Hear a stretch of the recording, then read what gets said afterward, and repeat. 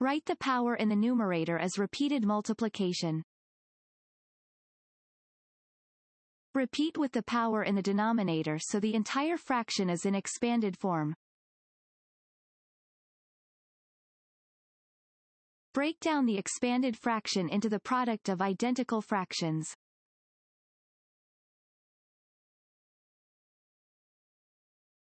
The expression can be written in exponential form with base 4/5. Count the factors to determine the exponent.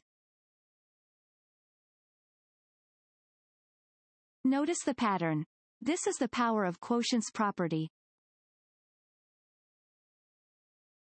This property gives us a faster way to solve this problem. Just write the bases as the fraction, and copy the exponent. Here's the result in its simplest form.